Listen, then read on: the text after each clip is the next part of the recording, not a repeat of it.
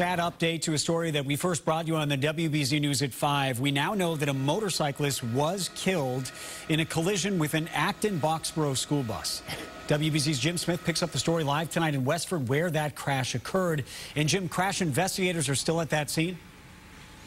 They're still at the scene even hours later, Liam. Just to orient you, we're here on West Street in Westford in the vicinity of the Blanchard Middle School, and that is where this terrible accident took place earlier today. In fact, let's show you some video from the investigators as they first arrived on the scene. According to the Acton-Boxborough Regional School District Superintendent, he says a school bus carrying one of its junior high athletic teams was in fact involved in the accident with the motorcyclist. He says all the students and the staff were unhurt, but tragically the motorcyclist was killed. State and Westford police still here at the scene, as we indicated, investigating.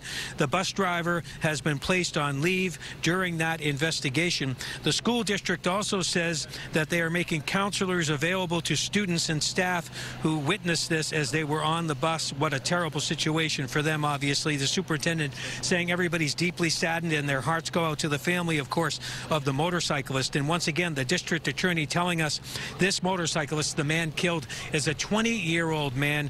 No name has been released just yet, but as you can imagine, there's a complicated investigation going on now. Even as we speak, we'll have an update at 11 o'clock. Live in Westford, Jim Smith, WBZ News. Jim,